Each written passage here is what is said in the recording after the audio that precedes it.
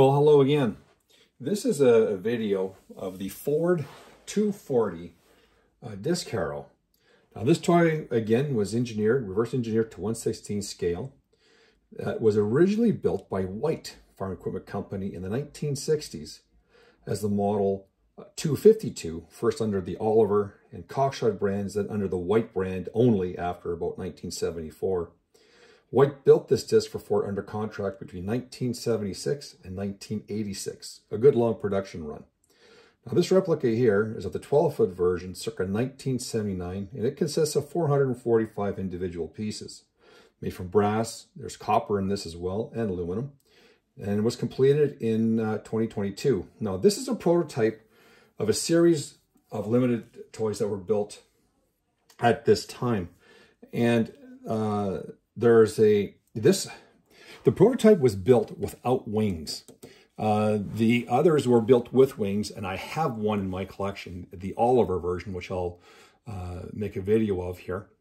But this was an intricate design of a disc, as you could tell by all the angle iron that's used in the build. And I will move it around a bit here for you. Again, being a prototype, it does have my signature slow moving sign.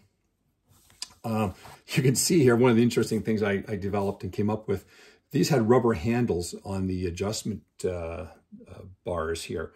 That's shrink wrapping, electrical shrink wrapping, and it mimics the color of the real ones very, very closely. It's fully working. The locking bar comes up, that swings down, you could tell here, and you can adjust the gangs underneath as well. In my collection, I have this set up with an Oliver 1855, a circa 1973. Tractor, because this toy is kind of close to my heart. My dad had this one as a beef farmer in northeastern Ontario before the big farming recession of the early 80s with high interest rates, and he bought this brand new, and this was kind of my job. We would go out and every spring and have to disc heavy clay in that region, so these were notch blades up front and smooth in the back. This is a pretty good disc. I mean, I think the production run and how many were built by White under the Cockshot, White, Oliver, and Ford color speaks to this. Interestingly, the White version of this you could buy with wings. The Ford version of this you could not. There was no wings available with the Ford 240, but there was on the Olivers, Whites, and Cockshot 252s. There is one other one-of-one Ford identical to this that's here in Canada, and a fellow collector, or also originally from northeastern Ontario. And there is a Cockshot that's here in Canada, and the White version, which is quite nice actually. That's in a big collection in the United States.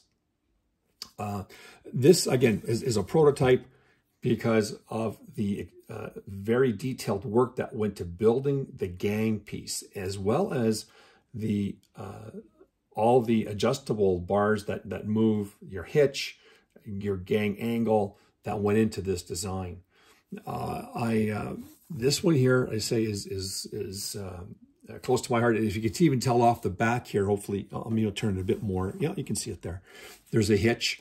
When at the time we did your finishing, the soil was so heavy where we farmed that that you would have to go with the furrow just to break it up, and against the furrow.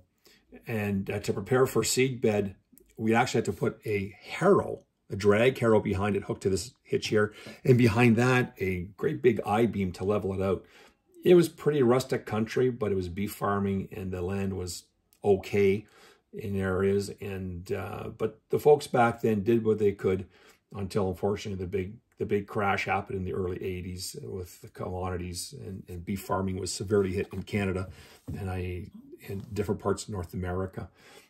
So when I built this was built with a bit more, how would I say, emotional attachment to it, because I as a teenager, this was my job in the spring, and I have it hooked up to an Oliver 1855 in my collection. I think I'm going to probably hook it up just for aesthetic reasons to a Ford 8000.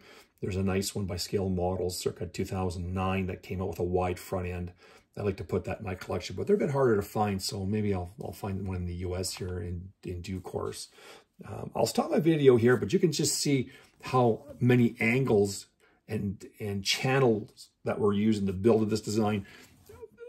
Originally, this was an Oliver disc. I think the Oliver company invented this and came up with it. And of course, White bought them all out and merged them together. But if you consider the length of time and the years that this was built, it was a very, very successful design. And so we had it and we never had a problem. There was never a break. There was never a bearing issue. And we used it in very tough conditions. I hope you enjoyed this video. I have to admit, I enjoyed making this toy. I enjoy making all my toys, but when you make one that you used yourself, it's just that added bit. And by the way, I would normally have a turntable here to move it around, but in my limited space, in my lighting conditions, and a bit of the noise that a turntable makes in the background, I decided not to use it, and I just used my hand to move it around. So hopefully I've given you a pretty good set of different angles of this toy and what it looks like. Thank you very much, and until next time.